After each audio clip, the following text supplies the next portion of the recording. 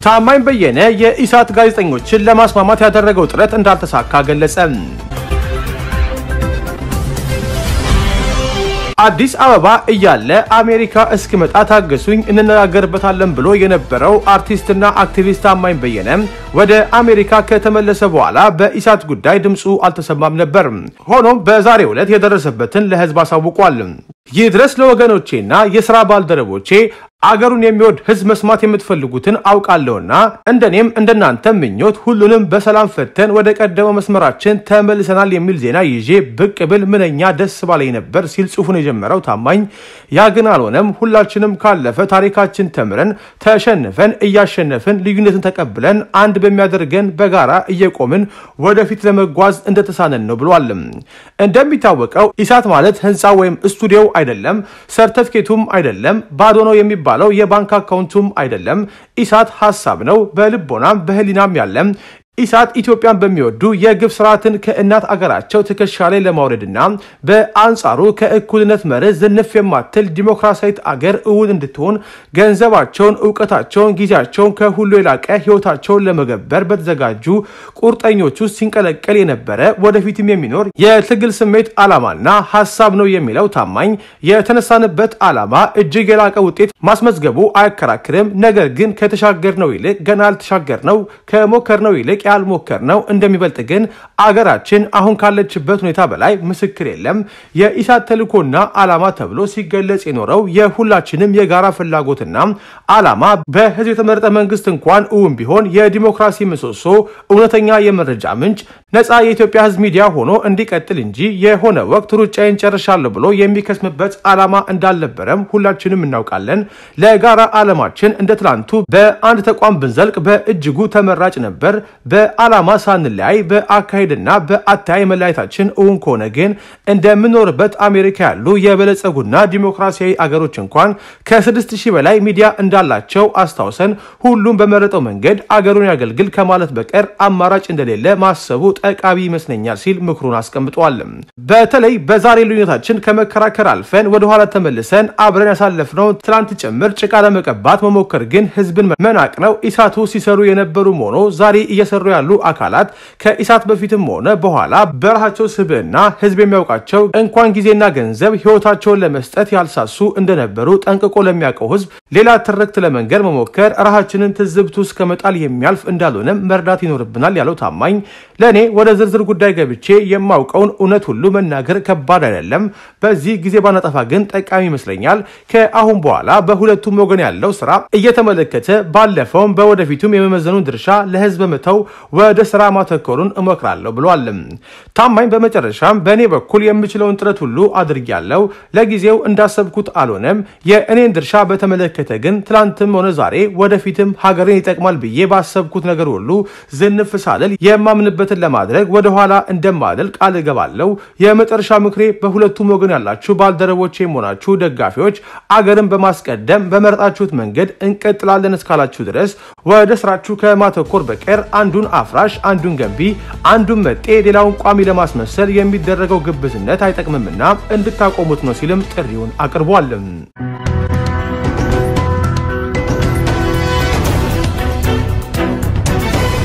ካለፈው ወርሃ ግንቦት ጀምሮ በትግራይ ክልል የተለያዩ አካባቢዎች መታየት የጀመረው ኮሌራ በሽታ እስካሁን ባለው 17 ሰዎች በሽታው ተገኝቶባቸው የሕክምና እርዳታ እንደተደረገላቸው የትግራይ ክልል ጤና ቢሮ መረጃ ያመለክታል። በትግራይ ክልል ኸልተው ለዓለ ወረዳ አዲግራት እንዲሁም መቀለ ከተሞች ኮሌራ ከታየባቸው አካባቢዎች መካከል ናቸው። በበሽታው ከተጎዳ ውጪ የሞተ እንደሌለ የጠቀሰው የትግራይ ክልል ጤና ቢሮ መረጃ አስፈላጊውን ቅድመ ዝግጅት በማድረግ በመጪው የክረምት ወቅት ሊከሰት የሚችለው አደጋ አስቀድሞ ለመከላከል እየተሰራ መሆኑን ይገልጻል። የትግራይ ክልል ጤና ቢሮ ምክትል ኃላፊ አቶ ተክላይ ወልደ ማርያም እንዳሉት በተለይም ከግንቦት 25 2011 ዓ.ም ጀምሮ በትግራይ ክልል ኸልተው ለዓለ ወረዳ ብቻ 8 ኮሌራ በሽታ ያለባቸው ሰዎች በምርመራ ተለይተው የሕክምና ክትትል እንደተደረገላቸው ይገልጻሉ። የተከሰተውን የበሽታውን ወረርሽኝ መሰረት በማድረግ እንቅስቃሴ ስናደርግ ነበረ። ከግንቦት 25 አካባቢ ጀምሮ ኸልተው ለዓለ ወረዳ ወደ 8 የሚሆኑ ስለዚህ በሽታ ተጠርጣሪዎች በዚህ በሽታ እንደተያዙ አረጋግጠናል። በተለይ ሁለቱ የላቦራቶሪ ናሙና ወስደንባቸው ቪዞ ኮሌራ የሚባል ተዋሲያን እንደተገኘባቸው ወረድ ስለተረጋገጠ ለክልሉና እንዲሁም የሚያስፈልጉ አካላት እንዲታወቅ አድርገናል። ከዛ በኋላም በተለይም ወደ 3 የሚሆኑት በምስራቃዊ ዞን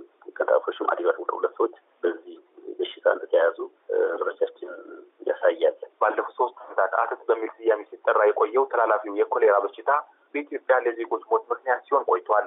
በዋነኝነት በንጽህና ጉድለት የሚከሰተው ይህንን በሽታ የከፋ ጉዳት ሳያደርስ በመከላከል በተለይም ንጹህ መጠጥ ውሃ አቅርቦት ችግር ባለባቸው አካባቢዎች የውሃ ማከሚያ መድኃኒት መሰራጨቱ የትግራይ ክልል ጤና ቢሮ ይገልጻል። ከዚህ በተጨማሪ ባለፉት 3 ዓመታት ለበሽታው መሰራጨት ምክንያት የሆኑት ሃይማኖታዊ መጠመቂያ ስፍራዎች አካባቢ የማጽዳት እንዲሁም ከሃይማኖት መሪዎች ጋር በመተባበር የግንዛቤ ማስጨበጫ ስራዎች የማካሄድ ተግባራት በክልሉ ጤና ቢሮ የተከወኑ መሆኑ የክልሉ ጤና ቢሮ ምክትል ኃላፊ አቶ ተክላይ ወልደማርያም ይገልጻሉ። በተጨማሪም በሽታው የሚታይባቸው ሰዎች ለማከም የሚረዱ የሕክምና መሳሪያዎችና ባለሙያዎች በክልሉ ባሉ የጤና ጣቢያዎች የማደራጀት ተግባራት እየተከወነ መሆኑ ሰምተናል። በመቀለ በሚገኙ የመንግስት ጤና ተቋማት ተዘዋውረን እንደተመለከትነው ተቋማቱ ለኮሌራ በሽታ ሕክምና ብቻ የተለየ ስፍራ አዘጋጅተዋል። በመቀለ አዳቂ ጤና ጣቢያ የሕክምና ባለሙያ የሆነችው ሲስተር ነቢያት ጸጋይ እንደነገረችን ባለፉት ቀናት የተወሰኑ የኮሌራ በሽተኞች መምጣታቸው በመግለጽ ጤና ጣቢያው ይህንኑ በሽታ ለማከም የሚያስችለው ቅድመ ዝግጅት ማከናወኑ ትናገራለች። ኃይልሰብ እንእናይ ሰልጠነ ኃይልሰብ ለመድኃኒት ቀረብ እንእናይ የሰለጠነ የሰው ኃይል አለን። መድኃኒትም ተዘጋጅቷል። 4 ዶክተሮችና የሰለጠኑ ነርሶች ዝግጁ አድርገናል። በላቦራቶሪ በኩልም ቢሆን በቂ መሳሪያና ባለሙያ ተመድቦልናል።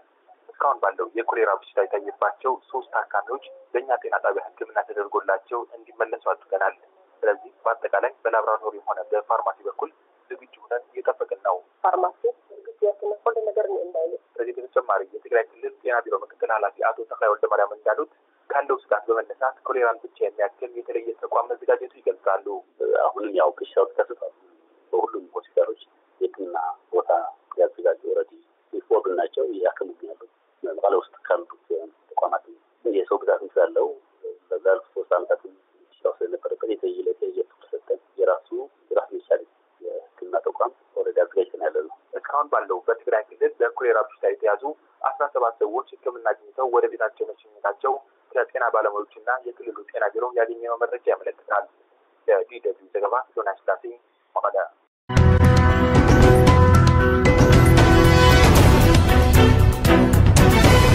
የኢትዮጵያ የህብረተሰብ ጤና ኢንስቲትዩት በኢትዮጵያ የተከሰተው የኮሌራ ወረርሽኝ እስካሁን የ16 ሰዎችን ህይወት መቅጠፉን አመልክቶ በሀገሪቱ አዲስ አበባን ጨምሮ በ4 ክልሎች ከአንድ ወር በፊት በሶማሌ ክልል ሪፖርት የተደረገውን ሳይጨምር 614 ሰዎች በበሽታው መያዛቸውን አመልክቷል።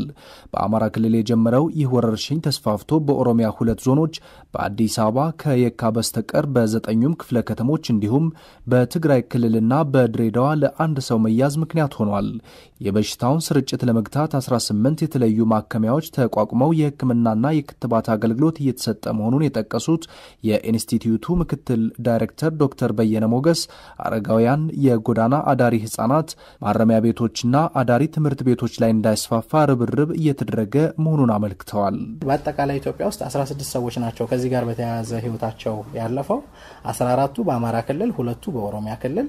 ከአማራ ክልል ካሉት 14 ውስጥ 8ቱ በማህበረሰብ ውስጥ ያሉ ህይወታቸው ያለፈ ናቸው። ስለዚህ የኮሌራ በሽታ ይሁን ወይም በሌላ ምክንያት ይሞቱ በቂ ማረጋገጫም የለም። ነገር ግን እንደዛ ተብሎ ሪፖርት ስለተደረገ እንዳልሆነ ማረጋገጫ ስለሌለን አይደለም ብለን አንተውም ቁጥሩ ሪፖርት ተደርጓል ማለት ነው። ስለዚህ በአጠቃላይ እነዚህ ናቸው ያሉት። አዲስ የሞተ ሰው በእኛ በኩል መረጃ የለንም። በክልሎችም በኩል እስካሁን ሪፖርት የተደረገ የለም። ጥርጣሬዎች አሉ።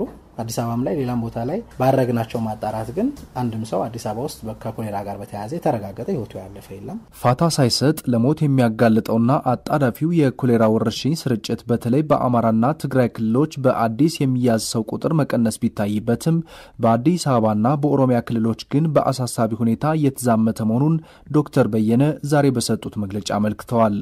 በአጠቃላይ ግን ስናየው ወረርሽኙ እየጨመረ ነው። በትግራይ ክልልና በአማራ ክልል ላይ ያለውን ስንመለከት ግን ተቆጣጥረውታል ማለት ይቻላል። ክልሎቹ ከፌደራል መንግስትም ጋር ተቀናይተው በሰሩት ስራ ወረርሽኙን ማቆም ተችሏል። እንግዲህ ግን ከዚህ በኋላ አዲስ ነገር ይመጣል የምናየው ነው የሚሆነው። ቅድም እንደተናገርኩት አማራ ክልል ላይ ከ13 ቀን በላይ አንድም ኬዝ ሪፖርት አልተደረገም። ያ ማለት ቢያንስ በእነዚህ ጊዜዎች ውስጥ ወረርሽኙን ለማቆም ተችሏል ማለት ነው። ትግራይ ክልል ላይ 10 ቀን ድረስ ምንም አይነት አዲስ ኬዝ ሪፖርት አደረገም። ሶማሌ ክልል ላይ ቅድም እንዳልኩት ለጥቂት ሳምንታት ወረርሽኙ ምልክት ያለባቸው ሰዎች ሪፖርት አልተደረጉም። በአዲስ አበባና በኦሮሚያ ያለው ግን እየጨመረ ነው። ስለዚህ የራሱን ትኩረት ተሰጥቶት ሊሰራ የሚገባበት ቦታ ነው ማለት ነው። በመግለጫው በዲሞክራቲክ ሪፐብሊክ ኮንጎና ኡጋንዳ የተዛመተው ሌላኛው የኢቦላ ወረርሽኝ ኢትዮጵያ ውስጥ አለመከሰቱ ተብራርቷል።